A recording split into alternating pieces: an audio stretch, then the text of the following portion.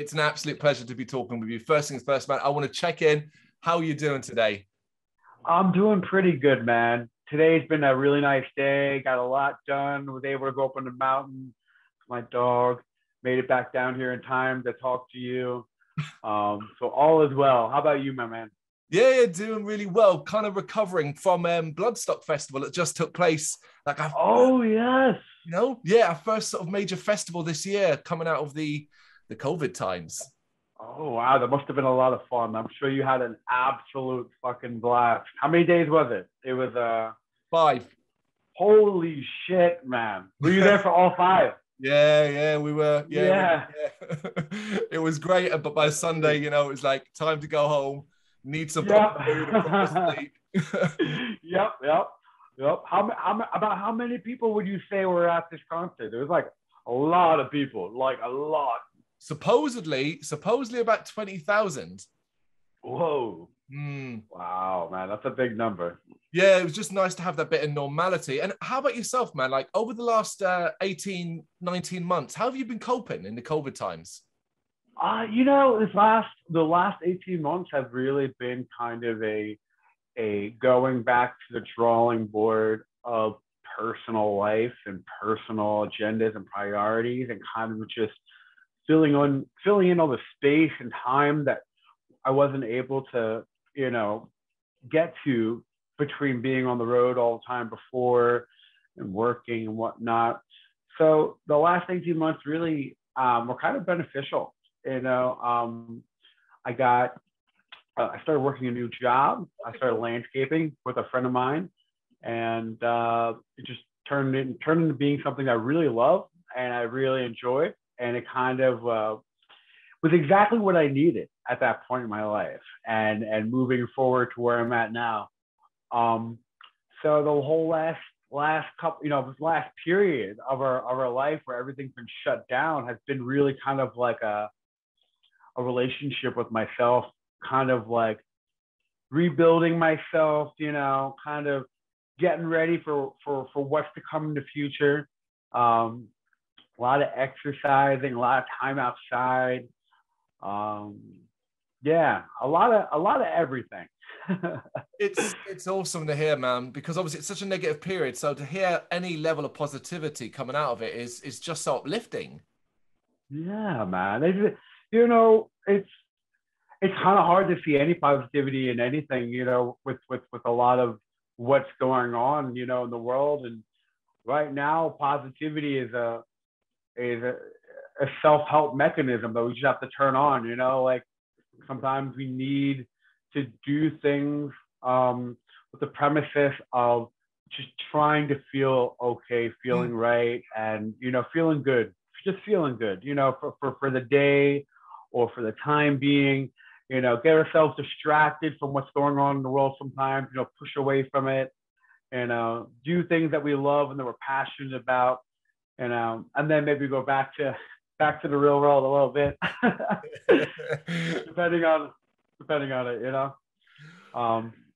No, that's cool, man. That's cool. What about obviously the band overall? Obviously, you've had a major aspect of that taken away from you, just like every other band that you couldn't tour, you couldn't go out and play live, you couldn't do any of that. So, but have you guys been able to keep yourselves in a really good place? Oh yeah, we kind of really lucked out because we already intended on having this time that everything shut down. We were going to spend that time not doing anything but finishing writing the album and just building that process. So without knowing that everything was going to shut down, we kind of already had that plan. So it really was a time for us to kind of build this next phase of the music, Yeah. That's awesome that it was, like I said, just by chance fitted into your plans anyway.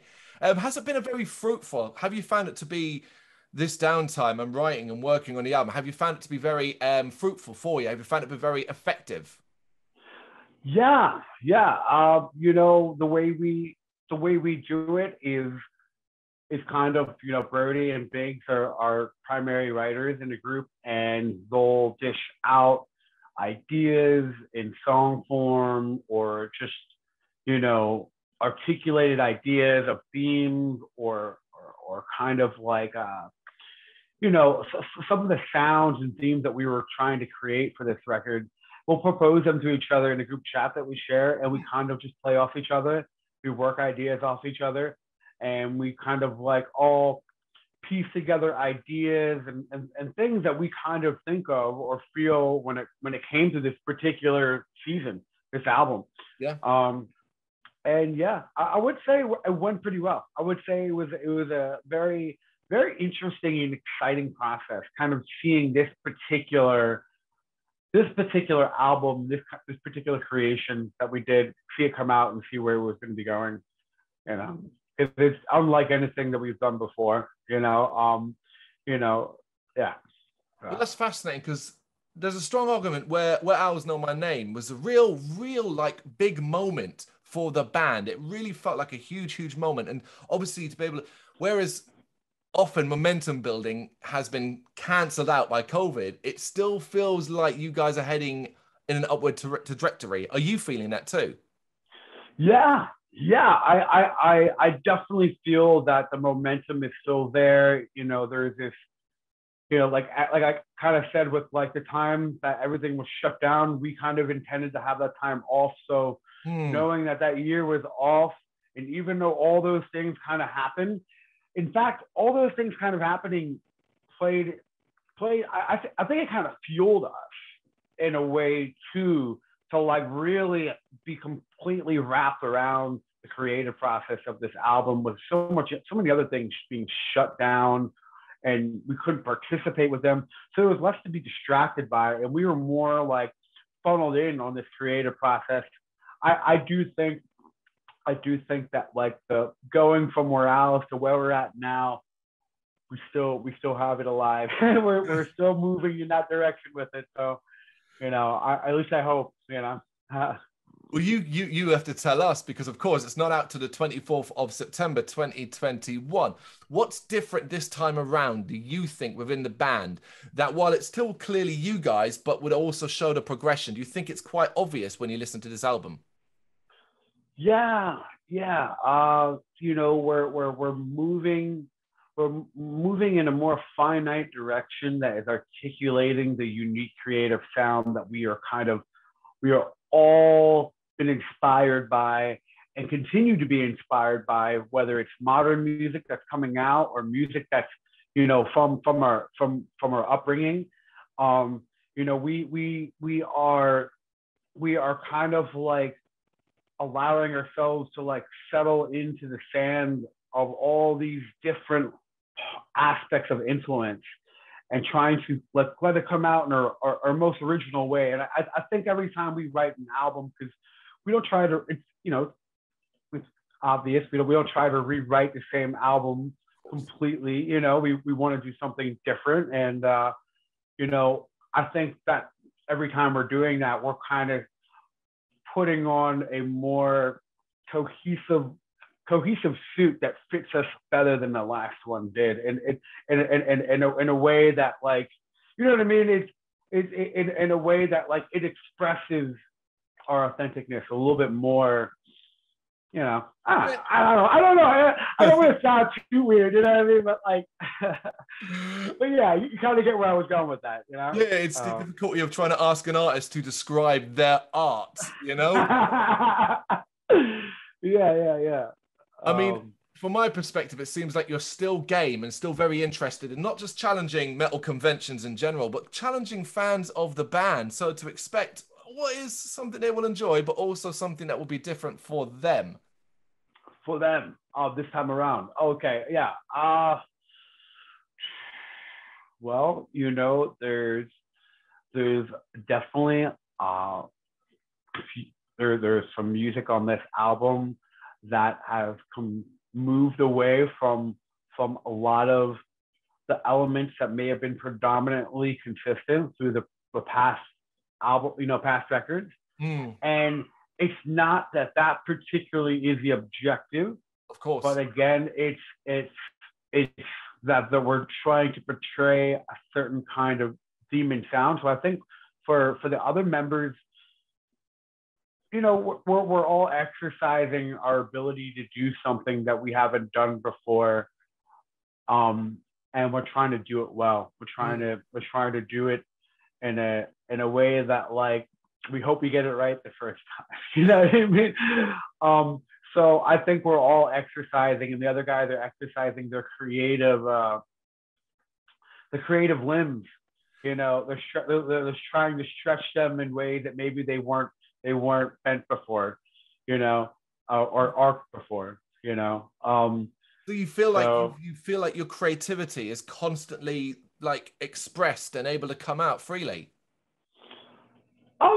Yeah, you know, I think it does, you know, for those who are creating and those who are part of the making this a live process, which is all of us, you know, including the fans, you know, and everyone a part of this, you know, part of what we do, you know, they're all, you know, they're all playing an instrument, whether it's musical or not.